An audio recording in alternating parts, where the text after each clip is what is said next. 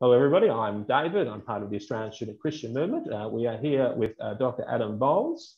But before we get into our great discussion, just want to acknowledge the lands in which we are meeting and acknowledge our Indigenous brothers and sisters, the leaders, past, present, and emerging. So please tell us a bit about yourself, Adam, what you do at UQ. Well, thanks for the invitation, David. We've emailed for many years, but we've never actually met, so it's good to actually meet. So my role here, I'm the Deputy Head of the School of Historical and Philosophical Inquiry, and I'm also the convener of Studies in Religion, which is one of the 4 components of that school. And so that means I basically oversee the Studies in Religion major here. My own area of expertise is I'm actually a Sanskritist, mainly. My area of research, so I work on Sanskrit texts and in early Indian religions and history, and often these texts are sort of narrative materials. So mostly what I work on are things that go back to about 2,000 years ago, and they're a mixture of narrative and normative kind of textual material. But also, we have what we partly talk about today is the QAR project, the Queensland Atlas of Religion, which we were successful in acquiring federal grant support for. We're in partnership with the State Library of Queensland. And that, for me, is a somewhat of a new type of research because it's very contemporary. It involves different techniques because when you read, I was going to bring up one, I haven't got one there, but when you read old texts, you don't have to talk to people, you just bury your head in the text. But this is actually going out and speaking to people and getting to know my community better than I do, which has been good. It's fun, and something quite new and different for me. What's standing out to you so far from the research that you're all doing, sort of about religion in Queensland? Well, firstly, what stands out is that Queensland is very diverse in religious terms and has been for quite a long time. I'm working, because my interests are really South Asia in my own research area. That means the bit that I particularly focus on with the Atlas is diaspora communities. Some from South Asia, some from East Asia as well, and Southeast Asia. And you start to see quite similar patterns with diaspora peoples who come here at some point in time, some of them quite a long time ago. The Sikh community arrives in Queensland probably as far back as the 1890s, maybe a bit earlier, where you get people who are pioneers in their communities and they set up a base. And they often start, if they're involved in kind of congregational religious activities, it starts in a very domestic way, often in houses or in garages. People have altars in their own homes if that's what they're doing. And then progressively, as the community develops and forms and grows, partly through increased migration, which happened not so much in Australia until after the 1970s because of things like the White Australia policy, but after that, and you get a lot of economic migrants coming into Australia. Then as their own capacities build, then they start looking at establishing built centres around which they can then attend and engage in the activities that their community is interested in. And often those are things we call religious activities. So we're talking really about temples. And so you can sort of, there's a sort of a pattern that occurs. So if I give an example at the moment, the Sikh community, has an old base, but their first Gurudwara in Queensland's built in 1982, I think it is, up in Edmonton in Cairns. So it takes quite a long time, and part of the reason for that is what happens to that community as a result of Queensland labour laws and racist policies. They move away, but there's still a little bit of a basic community, and then they start to grow from that point. Now, if we compare that to the Jain community in Queensland, which is quite small, and Jainism, I'm not sure if your listeners be aware, is one of the very old religions that came out of India. It starts around the same time as Buddhism, founded by someone called Mahavira Jina. and so therefore it's called Jainism. And because a Jaina is a follower of Jina, if I just explain that. Now, that community is quite small, and so they're actually if we think about it in stages for diaspora communities, they're at that domestic stage where they gather in people's houses and they have altars within domestic spaces. So if that community keeps growing, we can anticipate where they will go, because what we see with other diaspora communities. Have you seen a big difference between sort of how Southeast Asian religions operate, or when people come here and they start things up, compared to, say, Christians? Do they tend to be more religious? Do they tend to focus on certain things more than other things in the development in the early stages? That's a good question. Well, firstly, the Christian pattern might have been similar, but it's old. And whether they're more or less religious, I'm not sure. I mean, working out how religious people are or not is a tricky thing. And also whether what's going on at religious places is always what we think of as religious activity, because they become hubs for all sorts of community activities. Mm-hmm. And churches are like that today, still, as they perhaps always were, and maybe more so in the past, when attendance obligations were a bit stronger, regardless of your actual belief system that you might have. So actually, I'm not really sure. I can give you some stats, but they're not quite going to express what you're saying. So if you look at South Asia, so if you take India, the largest country in South Asia, 1.4 billion people. In the census, normally about 98% express religious identification, which is really high globally. And compared to Australia, which has a relatively low admission of religious identification, though the figures, they tend to be a bit rubbery about what it actually means. The nuns are often people who are quite spiritual but don't identify in institutional terms as religious. Mm-hmm. So to some degree, I'd say that diasporas from South Asia, particularly, which and perhaps from Southeast Asia, maybe less from East Asia, when we're talking about Japan and China, which have low rates of identification in Asia broadly. But yeah, from Southeast Asia and South Asia, you get a lot of people who do identify in religious terms, and then that does factor into the way that diaspora communities form and develop. And I think actually, in some ways, the diaspora communities who have those cultural bases, it does create a kind of strong sense of continuity, because it means there are establishments. When I gave that talk at SLQ that you came to, I talk about one of my interviewees who arrives in 2017. He's very well educated. He's doing a postdoc here, which means he already has a doctorate in India, and he's a middle class and clever guy. Comes from a prosperous background in India, and but when he arrives in Brisbane, first thing he does is he looks for the established Sikh community, because he knows that he'll have a solid base from which to grow from there. Mm-hmm. So that's partly what I was talking about that night. Well, and I remember you mentioning on the night too about, when everyone talks about, how's religion doing in Australia, the numbers and all that, but, you pointed out in a global context, so in other parts of the world, religion, like you said, is up there at the 98%, at least on paper. Yeah. And even in Australia, it depends on the church. And so you never really get an accurate view of who's religious and who isn't. And none of these issues are new. I mean, I remember reading in the 1960s people complaining about young people are turning away from the church. So this is not a new issue. Can you tell me? Sorry, go ahead. Yeah, I think people read too much into the numbers a bit. And the numbers they don't have a lot of nuance in them, because censuses they're not really for nuance.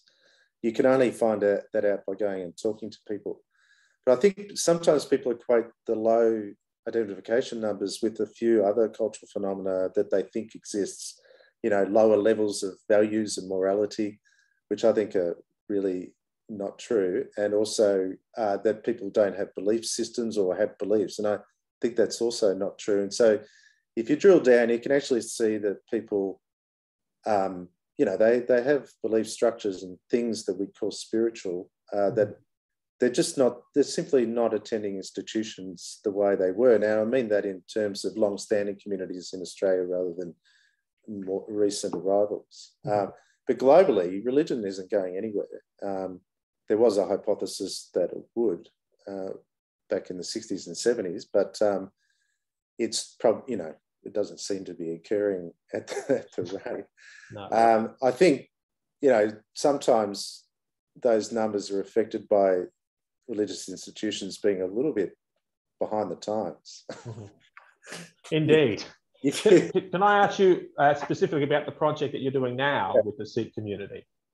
Sure. So one of the, what we're trying to get with the QAR is we're not trying to be statistically representational of diversity. We're trying to be representational of the diversity itself. So, if we, with the QAR, with this particular little project, it's looking at one aspect of the Sikh community that you find wherever Sikhs are, and that is that they establish Gurudwaras, which is, Gurudwara means doorway to the Guru, and it's a temple, effectively. It's called doorway to the Guru because the main object of worship is the Guru inside, and the Guru is actually the book.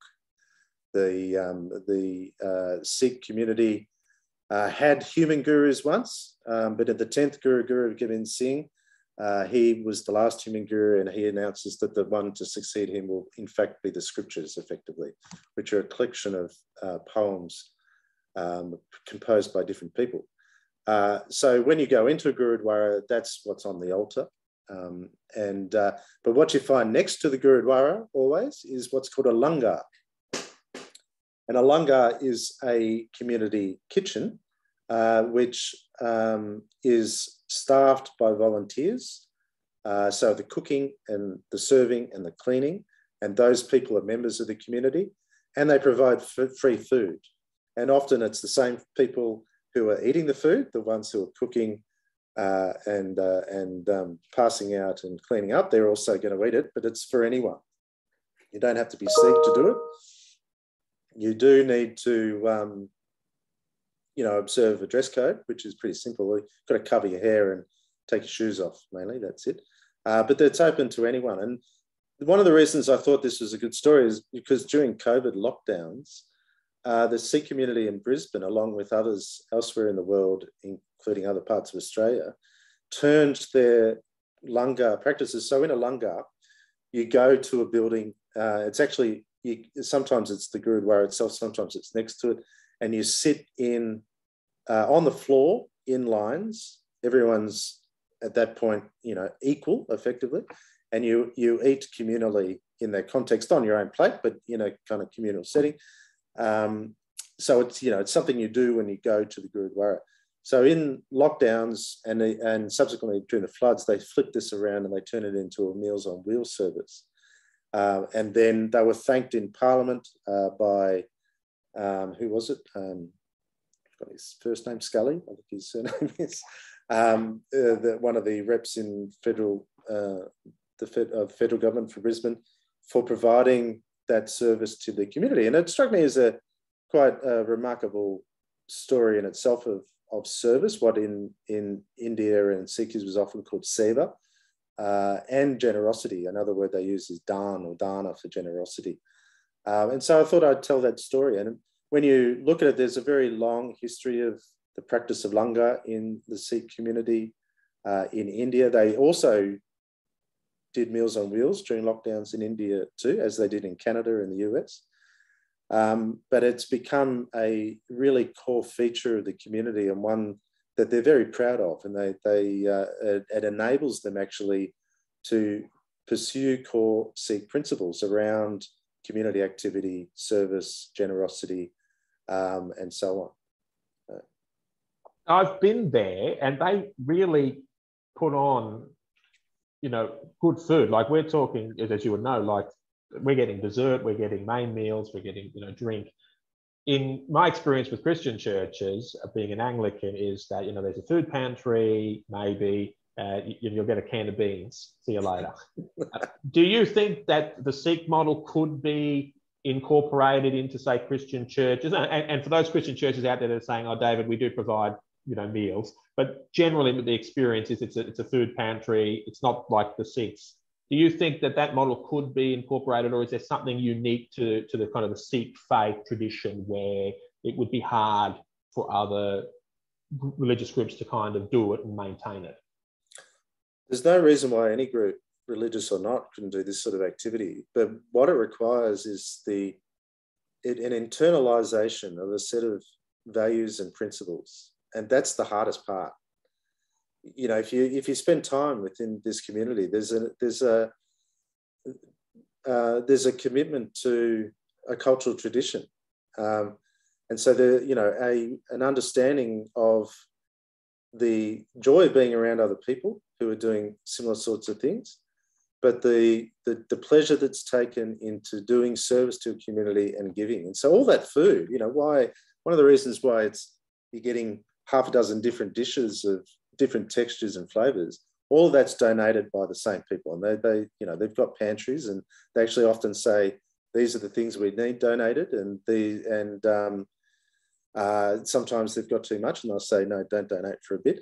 But there's sometimes if you've got a job, the expectation is you would donate 10% of your salary to those sorts of things. Now, again, for people to actually follow that as a kind of moral code, it just doesn't happen overnight. It takes a lot of effort over time, and people have to kind of internalize it as a significant thing of their cultural life. And that's what's happened in the Sikh community. So, and part of that is expressed in pride, and part of it's expressed in then trying to persuade the next generation that we've got something good here, let's continue it. And you can see that that's a bit of an anxiety.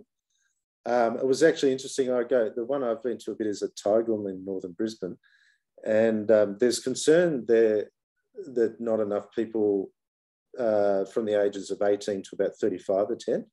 And it was actually odd because I was looking at them and I was a bit surprised how many people in that age bracket seem to be there.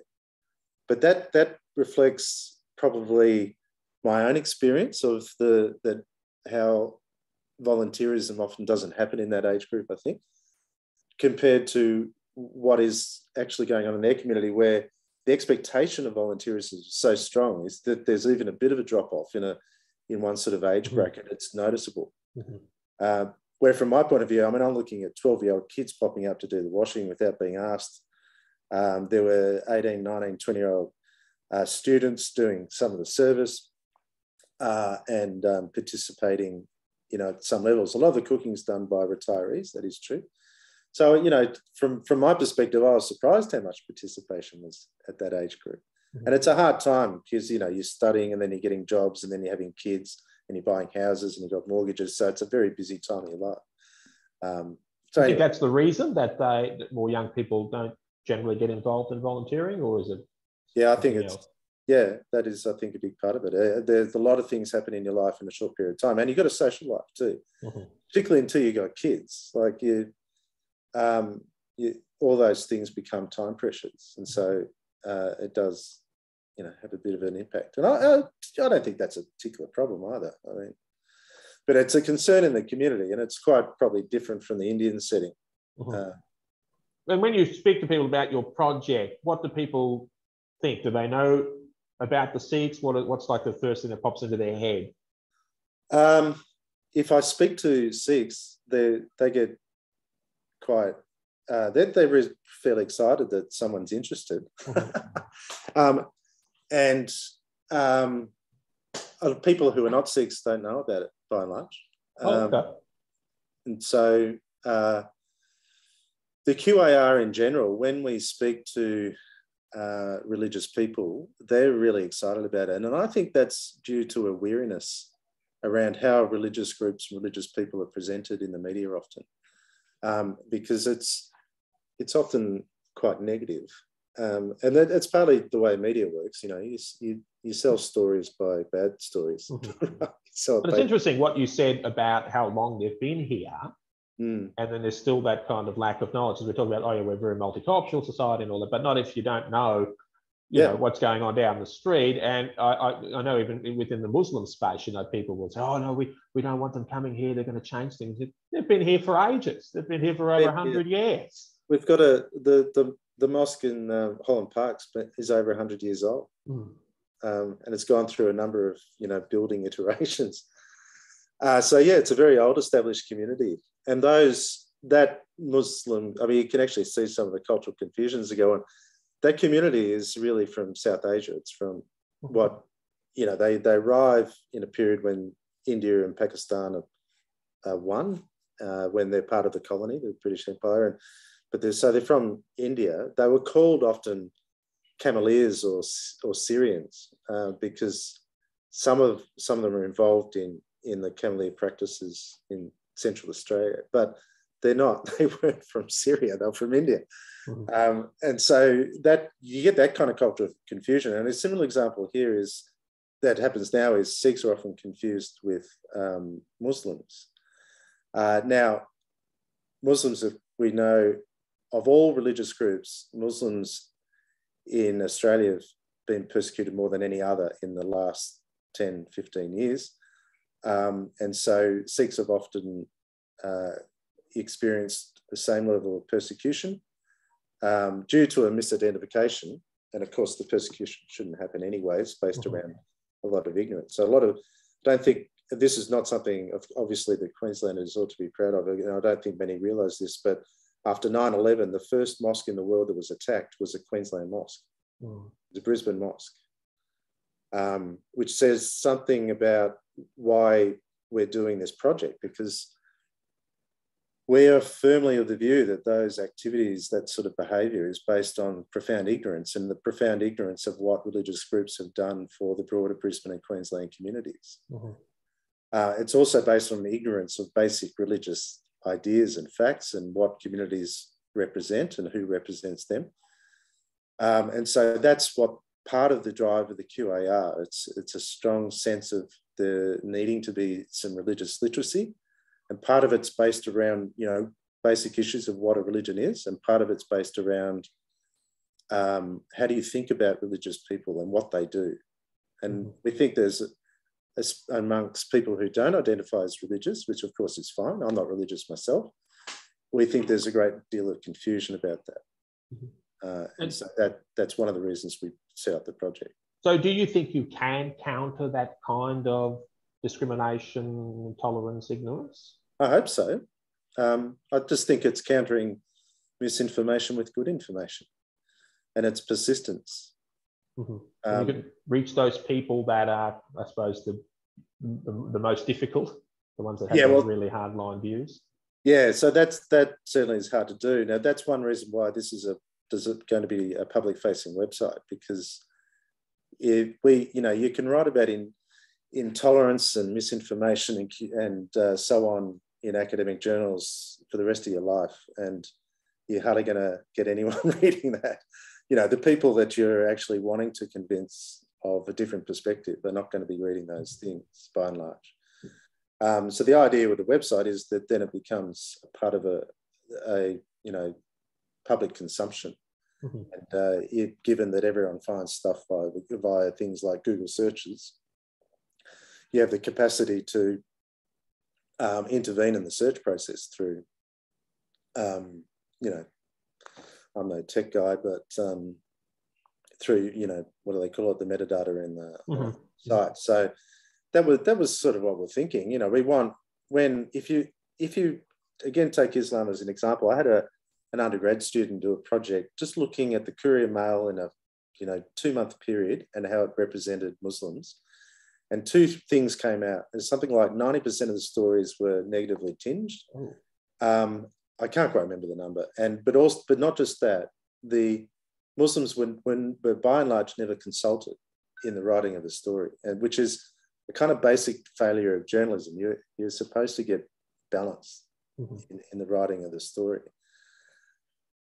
So, one of their objects is that people like school teachers and journalists and politicians and just anyone who's interested can actually find a decent level of information about religious groups and what they do. That's the, doesn't always have to be positive, but we do think that the positive community based story of what religious groups do is kind of gets lost. You talked about religious literacy before, which would bring me to the next question about kind of religious education in schools. Now, a lot of people would think of religious education as, oh, that's right, that RE stuff you have to go to, and then you listen to a really basic, usually Christian, RE. There's another model out there that is better. I think, well, I don't want to, there's a place in the world for, or maybe better, what I call formation. And I'm no theologian, but since I'm not religious myself either, but people make their own choices about formation, and I don't think we should be saying don't do that. But I do think that the more important kind of civil building education around religion is actually a broad-based study of religion from really broadly a secular point of view. And by that I mean, representing them as a sort of all equal participants in whatever we think religion is, and trying to discuss what people believe or what people do, or and what they've done historically. Where do they come from historically? Where are they now? And that gives you a better grounding to try to understand some of the global complexities that go on, which include, things, a lot of violence, which is sometimes attributed to religious groups, trying to evaluate whether the motivations are religion or are they something else. But by and large, I don't think Australians are in a good place because they have a very basic, poor understanding of religions in contemporary and historical terms. And it's because we don't have good secular programs in our schools. In Queensland, there are about 200 schools that adopt the Queensland Curriculum Authority curriculum, which is called Studies of Religion, which is the ATAR curriculum. There's also Religion and Ethics, which is a non-ATAR curriculum. Again, it's meant to be broad-based. It's not as convinced about that one. That gets adopted by 200 schools that are all Catholic, pretty much, apart from a few outliers. St. Peter's Lutheran College is one Protestant school that adopts it. There are no state schools at the moment, I think, that use that curriculum. And I think that's a big problem. Obviously, families have a role in how they want to impart values to their kids and what they want them to focus on as good and worthwhile things.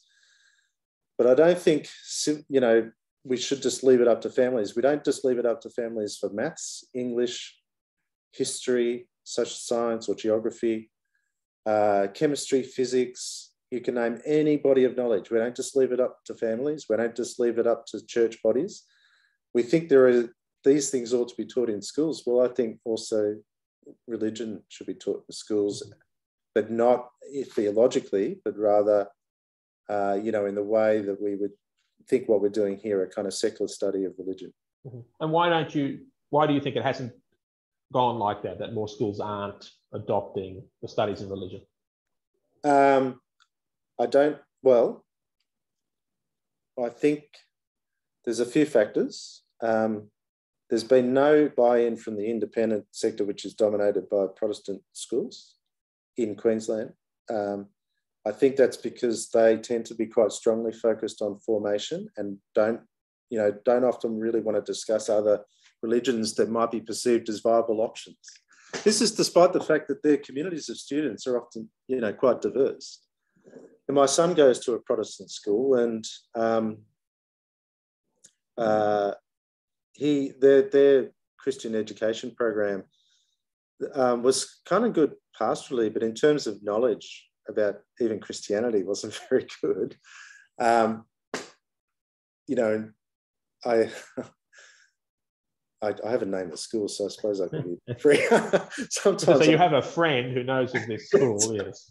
I mean, sometimes I just thought it was balmy. And I thought, if you even were serious about the formation, you're probably not being very good at it in the way that you're teaching it, or the things that you're teaching and the things that you're making at the center of the story that you want to tell. Yeah, and we've had that experience too. I mean, I've been to religious schools where they say their religious education is like half an hour a week or something like that. And then you've got other religious schools where you tell people, actually, a lot of the students here aren't religious. Yeah. People are like, what? But it's a religious school. Shouldn't we be getting lots of young people from that school to church? You go, well, no, a lot of them aren't religious. Yeah. Well, yeah, I mean, the fact is, particularly in Protestant schools, if you only recruited from people from your own denomination or even broadly in the Protestant tradition, you'd probably collapse. Because if we know the numbers from the census, if we take those seriously, the Protestant identification numbers are the ones that are collapsing. The Catholic ones are not. Mm-hmm. And then other religions coming from elsewhere in the world that look like minority religions now, they're the ones that are the fastest growing ones. Mm-hmm. And what about state schools? Why haven't they adopted? Because there's all this criticism about why are we teaching RE? It's not good. Wouldn't they like this idea of a more academic? Yeah, well, you'd think, and I don't know, and it's hard to know because we're not well plugged into that sector, partly because the mutual interest doesn't seem to be there. I'm a state school product, and I didn't have any type of that kind of education either. That was in Victoria. I think partly it's to do with resources. The reality is if you have that program in your schools and it's not compulsory, a lot of Catholic schools will make the studies of religion program compulsory, along with a formation study subject as well. But if you're in a school where that's not going to happen, then you're probably going to start with pretty low rates of participation in that course, though you don't know until you try. That creates a staffing and resource problem. And we know the state sector is not as well staffed and resourced as the religious schools or the independent schools. So I suspect that's part of it. It takes often an impassioned teacher, and you get a lot of that. The Catholic sector, the teachers are often Catholics, but they're really passionate about the broader study of religion as well, not just teaching about Catholicism. Yeah. And that's really important. If you don't have teachers who take up a subject area as a cause, then you're probably not going to get that energy in the school or the school sector.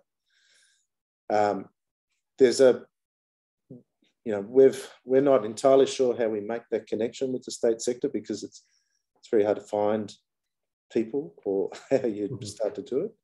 But I think maybe the conversation might need to happen at another level where what are the policy directives that might help drive a broad-based studies and religion program in schools? Yeah, there's certainly, like you said, there's certainly a secular case for it, because no matter what you think about religion itself, it is obviously something important to a lot of people around the world, has an influence in the world, and so understanding that and not just your own religion has value.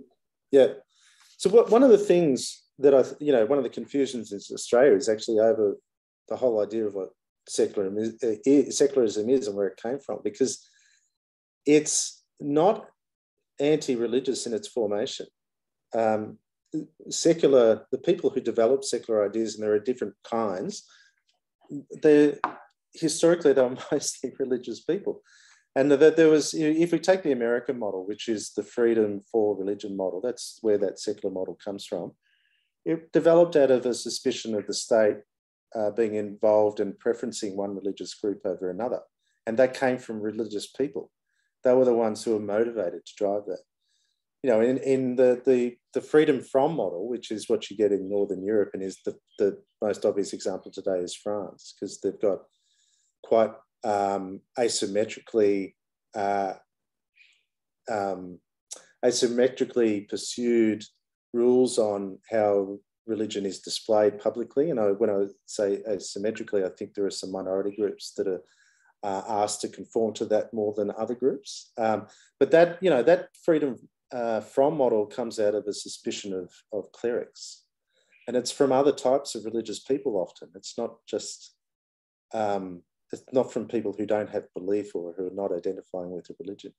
I think in Australia that often gets turned into we shouldn't have religious discussions and religious people should not air their religious views in public spaces. And I think that's not sensible at all and doesn't fit the historical models.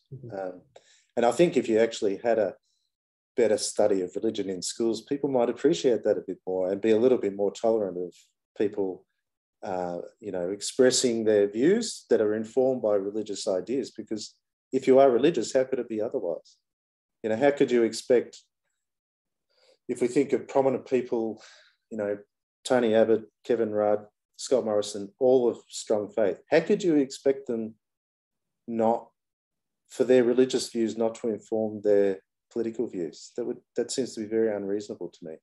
And we'd all be better off if it was just part of the discussion. We'd be able to identify what we did and didn't like and where it came from and so on. So there's something, to my mind, that it's a maturity problem in Australia about how we discuss religion. Can you tell me, sort of cut you off there, can you tell me a little bit more about sort of the religions that you study from the Southeast Asian area? Well, yeah. So I've worked mainly on South Asia, a little bit on Southeast Asia. South Asia. So my teaching at UQ is mainly around Hinduism and Buddhism. But I touch on other things. But part of that's just due to how many subjects we have. But, sometimes I talk about Sikhism and Jainism as well. Buddhism has, if you think about it in cultural terms, is because it spreads right across half the world before the modern period. It's very important for understanding and thinking about Asian cultures, wherever you are. And now, of course, in the modern period, it's had quite significant increase in popularity in the West. And then Hinduism is largely today, if you leave out the diaspora, which is, again, there's a big diaspora of Hindus around the world, including Australia. It's the fastest growing religion in Australia and has been for the last decade. But historically, India has been or South Asia has been the biggest area for the growth of Hinduism. It did have a big influence on Southeast Asia in the first millennium of the Common Era, and that's how we end up with Bali being predominantly Hindu today. But in fact, that whole area was predominantly Hindu and Buddhist at one point. So what do people think when they go Buddhism or Hinduism?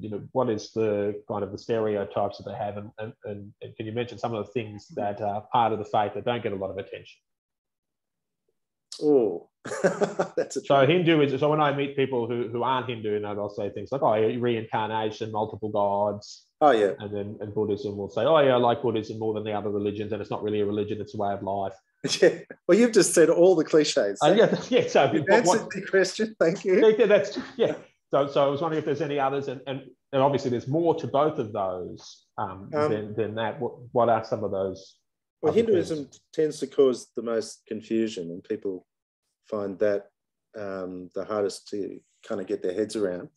And it's actually part of the nature of it, because the word Hinduism is an 18th century, late 18th century word, an English word, that was coined by a missionary. And there's really no Indic word that precedes it as a sort of name of a religion as such. Now, all words for religions are historical formations. They're all historically constructed and they all have different histories, and looking into them can kind of help you understand why the confusion, or what the issues around what those traditions are can form.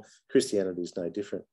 Now, when even the word Hindu is not actually in origin an Indian word, it comes from Persian, and it was a sort of a place name because it's the name of the old Persian name of the Indus River, which runs now through Pakistan. So it was a geographic term. And then that enters West European languages, and that's how we get the word India ultimately from that. Now, that's 2,500 years ago. The word Hindu then enters into Arabic at some point, and when you get Arab-speaking travellers going to India in the 11th and 12th century, they start using it to refer to the population. And then by gradually that's taken on some religious coloration, because those Arab travellers were Muslims, and so they were often observing differences related to those communities. And that's how it takes on a kind of religious connotation. And then from about the 14th, 15th century, people who we think of as Hindus start using the word sometimes themselves, usually when they're talking about their own group identity versus another group, particularly Muslims and Christians. So it's got a history, and I know that's maybe a slightly odd answer to your question, but it goes to the problem of when we talk about Hinduism now, we have a kind of way of presenting it as a kind of collective, as a singular thing, where in fact it's a whole bunch of diverse traditions. And so let's say when Westerners were encountering Buddhism and Hinduism, they were very concerned about finding something, and they were mainly, you know, a lot of them were Protestants, and so the Bible has a particular significance for Protestants in a way that's a bit different from Catholics. So when they're looking at these traditions, they're thinking, well, hang on, what's their equivalent to the Bible? And so they go looking for it. In Hinduism, that's how the Bhagavad Gita gets elevated to a similar sort of text, even though once you study these traditions, then you realize they're actually much more complex and diverse in their textual traditions. And there is no really such thing as a kind of equivalent text to a Bible that unites that tradition. It's just not the way it forms and develops and grows. There are lots of important texts, and they're all important to different communities within the broader umbrella of whatever Hinduism is. So that creates a whole level of complexity, which students just find often confusing, because they're looking at they're thinking of religions in very parallel, mirrored terms. The similar thing can happen with Buddhism, because also its textual tradition is enormous, and there are different ones depending on which tradition you're looking at. And so that means, you know, to find simple catechisms of what Hindu thought is or what Buddhist thought is a little harder and requires a bit more digging and a little bit more contextualizing. And you mentioned Jainism. Did I pronounce that right? Jainism. Can you tell us a little bit more about that? Okay, so that starts around 2,500 years ago, just like Buddhism does. If we locate the beginning of those traditions with what the traditions themselves refer to as their founders, so they both live in a period of, you know, an early urbanization period, and there seems to be that both of them share, along with some traditions that we identify with Hinduism these days that are expressed in texts called Upanishads, they share an interest in ascetic pursuits. And so there becomes a division between what people who have jobs and families might do and what they might do in religious terms, and then people who are trying to step outside of those kind of complex networks of obligations to pursue some sort of ultimate release or some sort of ultimate existential answer to an existential problem. And Jainism is one of those traditions that does that. And so, like Buddhism, it develops a form of monasticism, and that's kind of an institutionalized asceticism. So you often find Jain ascetics wandering in India. They also have temples which they'll gather at. Jains are divided these days between, broadly, the Shwetambara Jains who wear white robes and the Digambara Jains who are naked. And so that expresses partly what asceticism is about. It's about humility. It's about an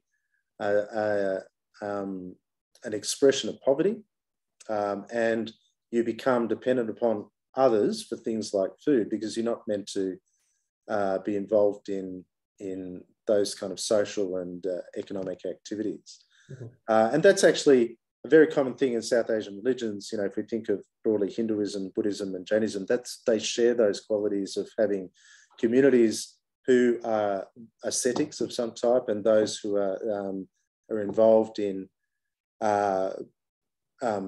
domestic and social and economic obligations. Now, they're religious as well, or can be religious, but that you get that pattern within those communities. Thank you so much for joining me, and it was a fascinating discussion. If people are watching this or going to watch this and say, why didn't David ask Adam this question or that question, you can still ask those questions. Just get in contact with the Australian Student Christian Movement and we'll get the questions to Adam. Thanks very much, David. You know, if I can just speak what we do here, if you're interested, we're part of the Bachelor of Arts at UQ, the Studies in Religion program, and we like talking about religion. So if that interests you, you can feel free to contact me. I don't know how you give my details, David. We can do that on our Facebook page and things like that. Pop up my email, and I'm happy to answer any questions. We also have a Facebook page and a Twitter feed if you do those things. Excellent. Okay.